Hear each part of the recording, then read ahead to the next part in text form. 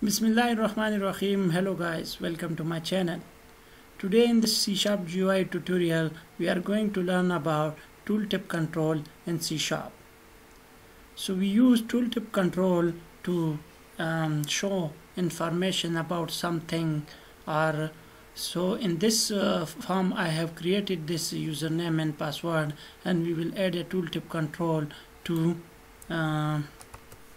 show the information about this username and password field, that what we need to enter in this username and password field.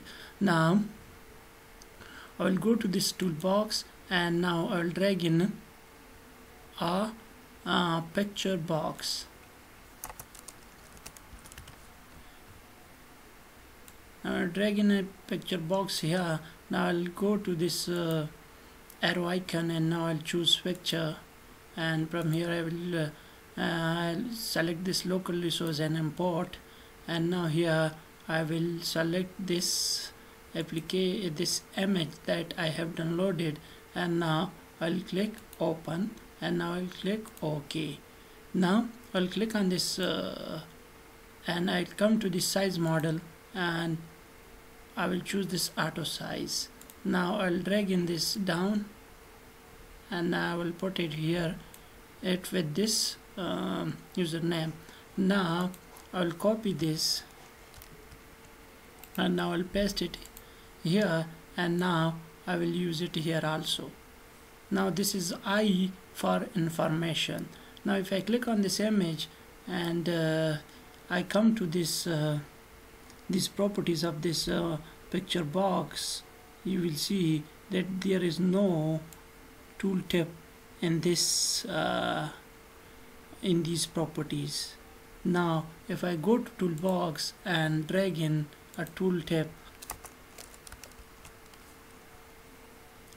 this one, if I drag it on this form, it will add here down here. Now the name of this tooltip is tooltip 1. Now if I click on this image, and now if I go here down, you can see that tooltip on tooltip 1 is added here. Now I can add some information here.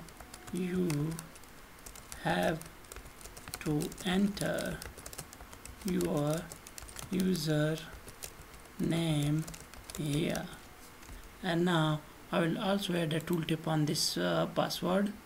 So okay, enter your password here.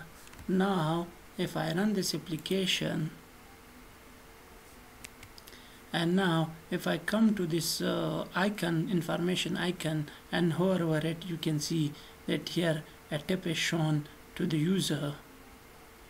So that's what he has to do with this text box. You have to enter your username here, and now if I hover over this second information icon, enter your password here.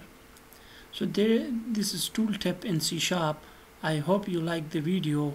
If you like the video, please like, subscribe and comment. Thank you.